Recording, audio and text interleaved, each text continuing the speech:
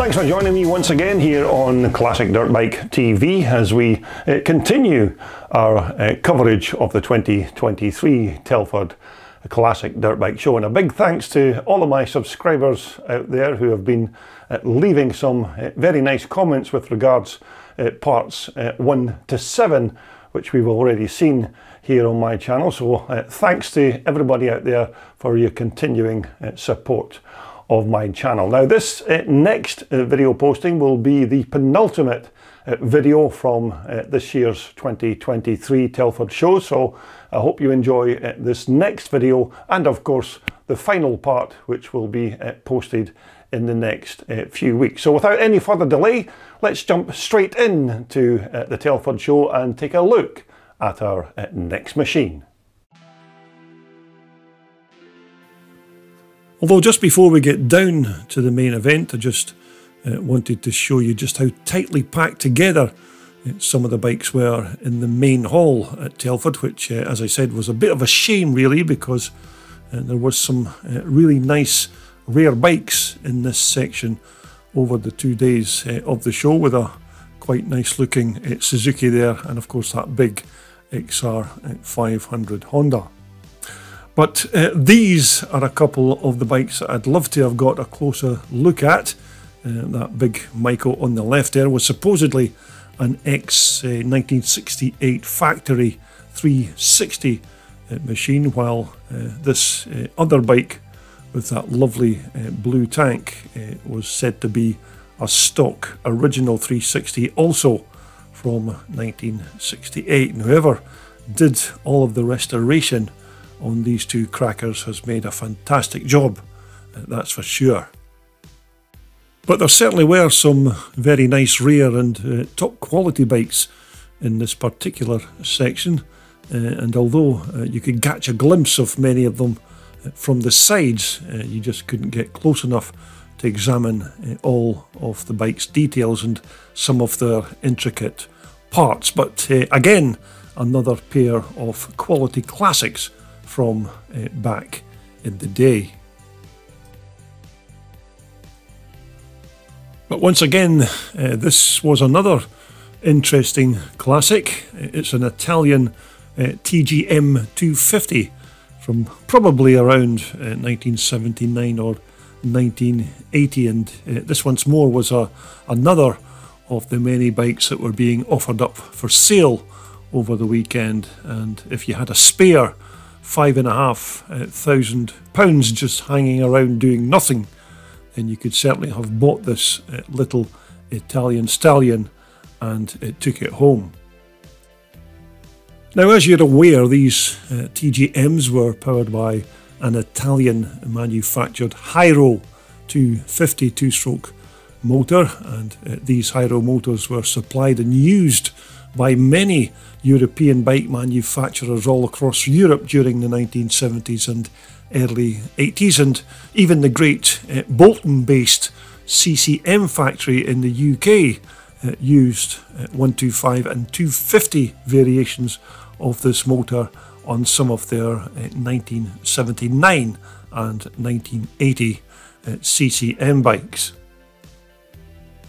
Now, TGM was of course an abbreviation of Terzi Giovanni Marchesini, who were the initial founders of the TGM company, who started back in the early 1970s by using small 50cc Sachs engines before then moving on to these bigger Hyro power plants. And it's said that in 1983 TGM then formed a relationship with Cagiva until they then closed in 1985. But again, as per many of the other bikes that were at the show, I don't have any details on this particular bike, and I'm not sure that it's actually even 100% original either. But having said that, it would still make quite a nice 250 twin shock racer, and it certainly would be a novelty to see one of these Italian TGMs racing once again on a track here in the UK, because only a handful were ever shipped over to Britain in the late 70s and 80s, as most of their sales were confined to Italy itself and of course a few of their bordering countries. But TGM were very typical of the many small Italian manufacturers that were springing up to supply motorcycles to the off-road community when the sport of motocross, or scrambling as it was known then, was becoming hugely popular. Although once the big four Japanese companies of Suzuki, Yamaha, Kawasaki and Honda began flooding the market with cheaper and better bikes, little European concerns like TGM just couldn't compete on volume of bikes or even price and quality. And so the next bike that we're going to take a look at is this immaculate 1979 KTM GS 125 Enduro bike, and this is another for sale bike that's undergone a full nut and bolt restoration. Now it has to be said that over the course of the Telford weekend I did come across lots of machines that had a for sale sticker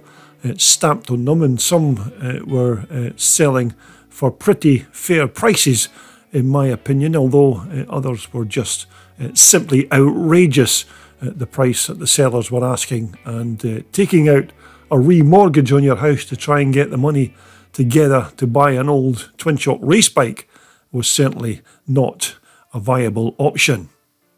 Although our featured KTM here was certainly not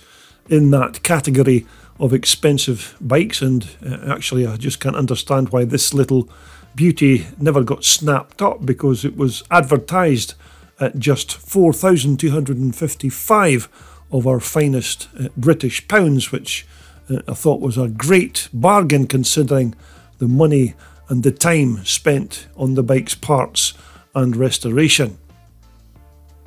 Now, I was also told on the day that every single part on this bike has either been fully refurbished or replaced with new old stock KTM parts, and this 125 motor has also been fully rebuilt and has a new cylinder liner, a new piston and connecting rod as well. Now the seller also told me that a lot of the parts used in this motor's construction came straight from Andrew Horvath at Enduro Klassiker, the KTM specialist in Austria. So the bike has certainly got all of the correct parts on it for a 1979 Enduro 125. Now you can also see that this motor even has its original Bing carburetor bolted onto the rear of that cylinder. But I'm not exactly sure what these smaller 125 KTM engines were like from 1979, and it's not a model that I'm familiar with, but usually these KTM engines were well engineered and quite reliable, and I expect that this smaller 125 motor will be ideally suited as an enduro or vintage scrambles machine if you maybe wanted to have a bit of fun on a bike at the weekend. But up at the bike's front end, it was a pair of Italian Marzocchi triple clamps or yokes that were bolted on to these Austrian 125s, and naturally it also had a pair of Marzocchi forks as well, as I'm sure you'll have already heard me mention about these Marzocchi forks being fitted onto many different kinds of bikes during the 1970s and 1980s. So again, it's no surprise to see that KTM also made use of these forks on these enduro bikes. But once more, old school drum brakes were the standard stoppers for 1979. And you can certainly see that there's been a lot of work has gone into the refurbishment of this little 125, and it's certainly been tastefully restored, that's for sure. And it even has a power dynamo and 12-volt electrics to feed that front and rear lighting kit. And so at the back end of our KTM Enduro bike, it's another pair of Italian Marzocchi rear shocks, which once more are the original items from that year that have undergone a full rebuild before then being refitted back onto the bike. But the rear sprocket and drive chain are obviously new replacement items because, let's face it, you're not going to refit 44-year-old chain and sprockets to a brand new restored bike, especially if, of course, you intend to race it. But as per the front of the bike, another old school drum stopper here at the rear, which again supposedly worked very well because our 79 125 wasn't exactly a heavy machine. Now I'm guessing here once again that these KTM fuel tanks from that year were either steel or alloy, because I just don't know for sure, but I still think that it was around the early 80s and maybe even 81 or 82 when KTM then switched from steel or alloy to the much more popular plastic items that we see nowadays. But as I already mentioned, a 12-volt electric kit with our little Enduro, which would be very helpful if you wanted to put this bike back on the road, which is actually another piece of the information that I got from the owner on the day, that the bike is currently not registered for highway use, although the owner does have a Nova certificate for the bike, so that it can in fact be registered for road use if required. But I don't think that these handlebars are the original 1979 parts, but I expect that they've just been swapped due to the rider's own personal preferences. Although for me, personally speaking, this little 1979 GS125 KTM was certainly one of the more genuine buys of the weekend, because there's certainly been a ton of work and money spent on this bike, and as I said, it's been put back to almost its original condition, and with that price tag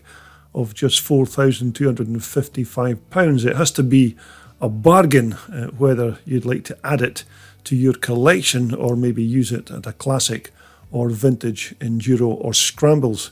event. So who knows, if you're maybe in the market for a good quality twin shock dirt bike, then this might be worth giving Terry a bell on this number, and who knows, with a little bit of negotiation you might even end up picking up the bargain of Telford for 2023.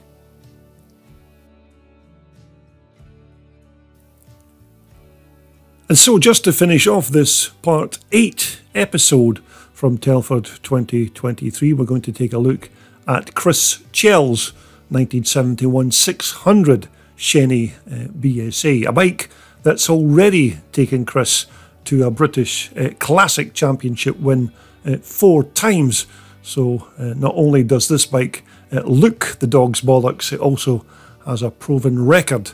on the racetrack as well. Now, I've certainly seen this bike in action on the track quite a few times, and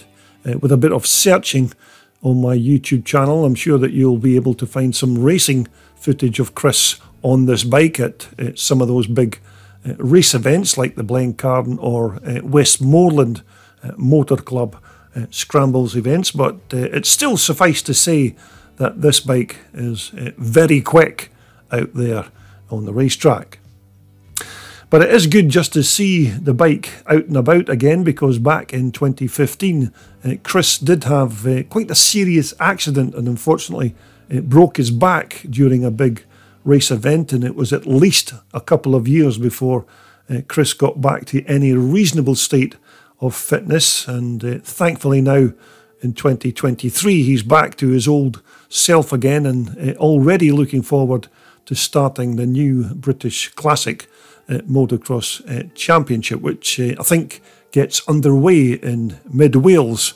on the 14th of May.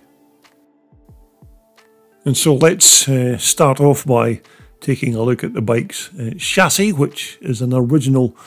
Eric Shaney frame from 1971. Now, Eric Shaney was yet another one of the legendary British old school frame builders who, it's said, used to chalk out his frame designs on the wall of his workshop, and if he didn't like the look of what he'd just sketched, then Eric would just simply rub it out and then start again. But without question, Eric's frame designs are legendary, and that's why some of the top British riders like Chris Chell use them in their racing motorcycles. So the engine in Chris's bike naturally is a BSA power plant. It uses a pair of BSA B25 crankcases and a big BSA B50 cylinder head, and the motor is currently set up to run on regular gas and not methanol, and he told me that the compression ratio in this cylinder is about 9:1. Now, although it may be a little bit hard to see it in this shot here, tucked up in behind that big BSA cylinder is a 34mm Italian Dell'Orto carburetor, which has the job of pumping that fuel into this big thumper motor. Now, some of the other features on the BSA's transmission side is that it's fitted with an NEB clutch and has a 3-speed gearbox as well. And just at the bottom of your picture there, you can see that Chris has also bolted on a decent pair of wide foot pegs as well to give his feet a little bit more support when he's standing up on the pegs. And once more, it looks like Chris has had a custom-made exhaust for his Shaney Racer, as it appears to have this little join here where the pipe exits the cylinder head. And normally these pipes are just a big bore straight through exhaust with no tailpipe at the rear, although as you can see, a nice megaphone type rear pipe has been added, probably just to satisfy those noise pollution activists. But certainly make no mistake, this 600cc BSA power plant certainly isn't short in the horsepower department, which, as I said, is already taking Chris to 4 British Championship titles already. And although these old BSA engines are probably now clocking on to more than 60 odd years old, they're still a match for anything they come up against in the pre-1968 or even pre-1970 class. And that's just one reason that the great Alan Clues also used these motors or derivatives of them to power his highly successful CCM bikes in the 1970s. Although there's certainly no mistaking the shape of this Shaney fuel tank, which I'm pretty sure is made from alloy, and as you can see, very tastily painted in this kind of metallic blue colour. But also with Shaney's quick release screws on the front there to hold the fuel tank onto the chassis, and we also have that Monza style fuel cap there on the top. But certainly not the most plushest of race seats on Chris's Shaney, which after all is a dirt bike and it's not an armchair, of course. But I suppose it all depends on how you actually ride your bike, as some riders do like to spend quite a bit of their time standing on the pegs, but nevertheless this seat here still looks comfy enough to put your backside on between all of those bumps and jumps. And so as we move on to the back of our Shenny BSA, we have a nice pair of classic Öhlins suspension units. Now, these specialised dampers are of course custom made for these older types of motorcycles, which still gives the bike its period look, but inside these Öhlins rear suspension units are some of the best of suspension technology, and these are a world apart from all of those basic dampers that some riders had to put up with back in the 1960s. But once more,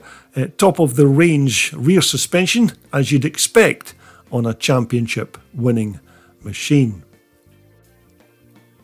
So as we move to the back of the bike once again, this rear hub is not, as you'd expect, a British made item like maybe a BSA or even a Grimeka hub, but this part here is actually a rear hub taken from a KTM motocross bike. Now, as to why Chris actually chose to fit this KTM part as opposed to maybe something like a BSA QD hub, I don't actually know, but you have to admit it still fits in very well with the rest of the bike. Now, moving on to the front end of Chris's Shenny, which doesn't have your run-of-the-mill Serianis or similar types of forks as you've come to expect on these old scramblers, because these front forks and of course these triple clamps here are super high quality and all manufactured here in the UK by REH Suspensions. Now, REH, just in case you're interested, was created by Robin Humphries back in the 1960s, and it was later then revived by Duncan MacDonald around 2014. And basically, these very high quality REH forks are made mainly for your old school scrambles and trials bikes, and they're all manufactured using state-of-the-art modern materials, and although these forks are brand new, they're still eligible to race at most UK trials and scrambles events. But some of the specifications of these REH forks are that they're made from 2014A aluminium, and these scrambles units are normally 35mm forks and have quite a unique coating on their inner parts called titanium nitride anti-stiction stanchions. Now, just try saying that after you've had a few beers. But Chris did tell me that he's been using these REH forks for quite some time now, and he still considers these suspension units to be among some of the best available for these old classic dirt bikes. So if you want to know a bit more about REH and their off-road competition suspension systems, it's certainly worthwhile having a wee sneaky peek at their website. So as we move on to the cockpit of Chris's flying machine, quite a good quality Ven Hill gasser under cables here to keep that 600 BSA Motors horses on a leash, and once more the bike's handlebars are modern style rental units with a handy engine kill switch there as well on the left, just in case of any problems with that BSA motor and it needs to be shut down in a hurry. Although without doubt this is another quality race bike from the 2023 Telford show, and if you're a follower of classic or vintage scrambles in the UK, then you're almost certain to come across Chris riding this bike, especially if you attend any of the big British classic motocross rounds during their 4-round championship at venues across the UK. And if you're actually in Scotland, you'll be able to see Chris's bike in action when the championship comes to Lockerbie on the 11th of June. Well, I hope you enjoyed that latest selection of machines from the 2023 Telford Classic Dirt Bike Show in Part 8. And don't forget,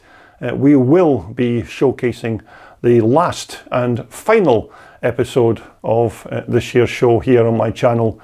very soon. And in that video, we'll be taking a look at this quite old classic, this International 6 Days trial machine. An old bike from back in the day. We'll also be taking a look at this lovely CR250 Honda Red Rocket that was on display